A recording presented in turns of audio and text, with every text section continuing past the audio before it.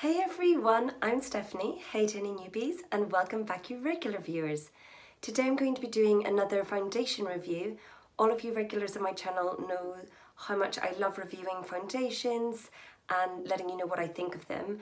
So today I've got a really exciting foundation, which is the Wet n Wild Photo Focus Stick Foundation, and it looks like this. And I got shade Soft Beige. So if you want to see my review of the Wet n Wild Stick Foundation, just keep on watching and do subscribe and give this video a thumbs up if you'd like it, and I'll get started. So first of all, you regular viewers will notice my hair's a little bit longer. I did get some extensions put back in my hair. It's been about 2 years since I had extensions put in, so I decided to get some extensions put in.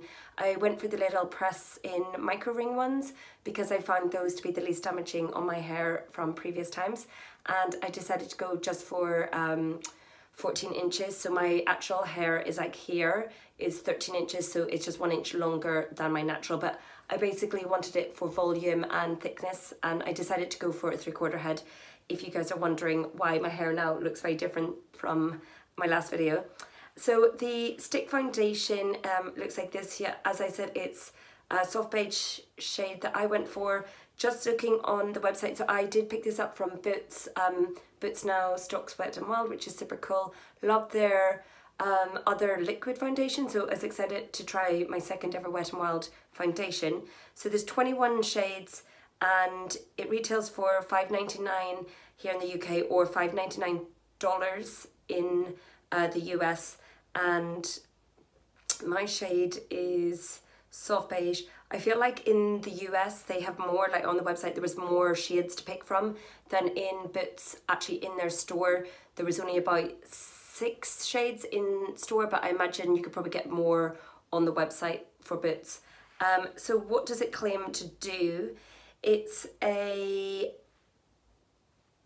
21 shades photo focus stick foundation, long-lasting coverage, lightweight, multi-dimensional formula, semi-matte finish, infused with argan and sunflower seed oils for moisture, seamless blendability, perfect for evening out your complexion. And it's been tested under several different lights, so similar to the liquid foundation where it's been tested under different lights. They've tested it under different lights from sun up to sundown. So yeah, it should be good in photos and that type of thing. So very excited to give this a go. So like all of my reviews, you will see my baby little Christmas tree up here as well. In the back, my little Christmas advent calendar from Primark that you got, little decorations each day is what I put on it. So I don't have anything on my face at the moment, so what I'm going to do is put the Becca Backlit Primer on one side and then no primer on the other side, and then we're going to use a sponge on one side and a brush on the other so that we can really see what the foundation is like. So yeah, I'm just going to pop this Becca primer on this side. Absolutely love this primer. Like any regulars, you know, pretty much all of my reviews I use this primer. It's lovely luminosity, and yeah, it just makes foundations look really lovely, and you can see the difference. It gives like a nice glow and a bit of a tackiness. I do have oily combo skin, for any of you wondering, which means T-zone a bit oily and everywhere else normal. And I don't actually have fake tan on at the moment, so I'm pretty pale, so hopefully this matches okay. So stick foundation, how many grams do you get actually? You get 12 grams. Feels like quite a nice size, and yeah, you should be able to apply it quite quickly. So I'm just going to draw this on similar to what I do with my Hourglass, because I don't actually use a lot of stick foundations. I've had the Anastasia Beverly Hills stick foundation, I'll link that review below, and the Hourglass foundation stick, again reviewed that and I can link that below. But those are a lot more expensive than $5.99. So that's actually quite a lot of foundations. I don't really know how much to put on, but that's sort of how much I put on when I'm doing my other stick foundations. Then on this side, I'm not going to put any primer just go straight in with the foundation stick, so we can see what that one looks like. Okay, so that's a similar amount on each side. So for the non-prime side, I'm going to go in with a damp beauty sponge. This is the Morphe beauty sponge, which I really love. It's very affordable and yeah, blends out nicely. And actually that colour match isn't too bad. The coverage looks pretty strong actually from just initial thoughts. So yeah, that's blending out real easy. So guys, that is the side with the beauty sponge and no primer. I'm now going to go in with my Morphe M439 brush with the foundation side that had the primer, and I'm going to buff that into the skin. I have had a little cold, so my nose is quite red, so it's good to get some coverage on that.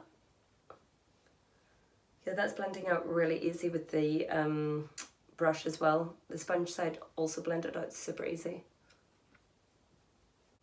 So guys, this is the side with the primer on, non-prime side.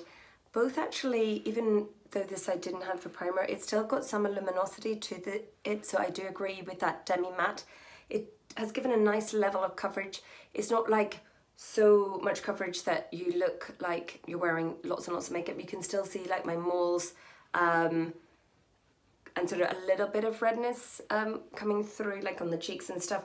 I think I actually really like the amount of coverage I've got at the moment, so I don't feel like I need extra coverage. I can also sense that if you built this up too much, it could end up sitting in fine lines and stuff. So I think if you've got a few fine lines, you're probably better to sort of leave it here with that sort of medium level coverage and then build up the coverage that you need with concealer for under eyes and stuff like that.